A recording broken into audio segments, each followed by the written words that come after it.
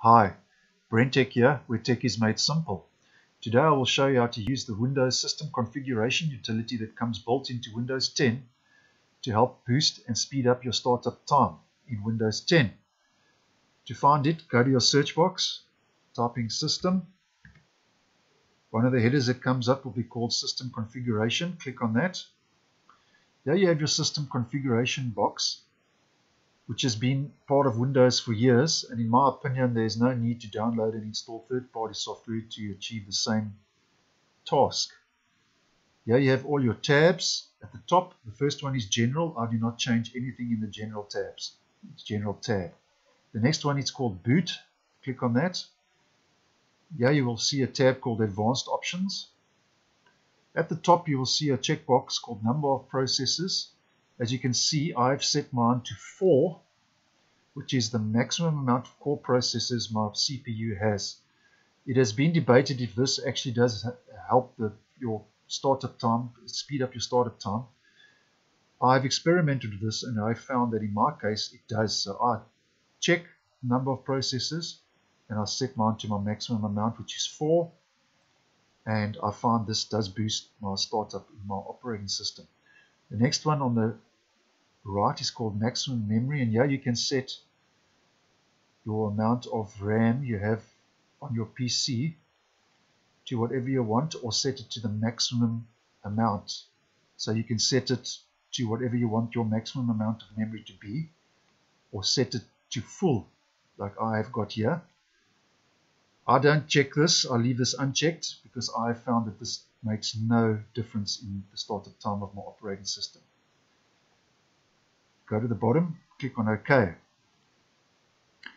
Here in the boot tab on the bottom right here, you'll see a box for timeout and seconds.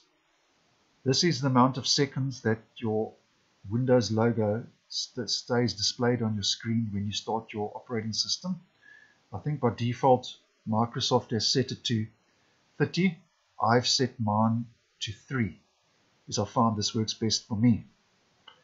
Your next tab is Services. Now services are processes from Microsoft or third-party software that run in the background. It's not applications you can actually see on your screen visually. There are processes that are running in the background that you are unable to see. Now, the thing with services are they are essential for some software to run, but also it explains that the more services you have and processes running in the background, obviously the slower your computer will be and the slower your startup times will be. So to use this feature here, what we're going to do is go to the bottom left and you'll see a box, tick box here called Hide All Microsoft Services. Now when you check this, it takes away all the essential Microsoft services that your computer needs to run and leaves you with third-party services. For, in my case, I've got Intel, Fing, Google, Malwarebytes, and Video Display. Now, feel free to experiment here, but if you don't know what disabling a service will do, rather leave it alone.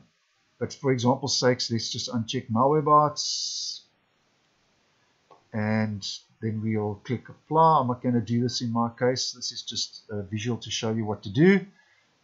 Then once you've unchecked the services you don't want running, just click apply. The next is startup. Then you'll see a tab here called Open Task Manager.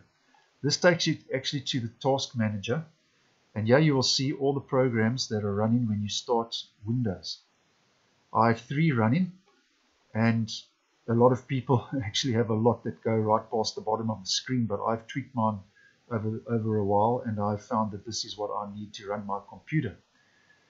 So for example's sakes, if you don't want, let's just say we don't want Google Drive Sync, what we do is we just go disable, and as you can see I've now disabled it from startup.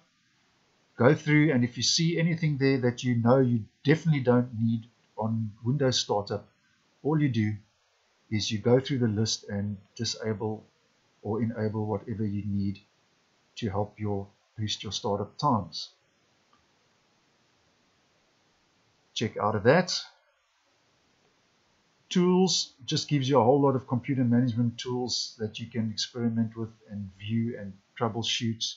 I do not touch this, as I found no reason to. And there you have a quick and simple guide to use the system configuration utility to help boost and speed up your Windows 10 startup times. Once again, thanks for watching, and I will see you in the next one.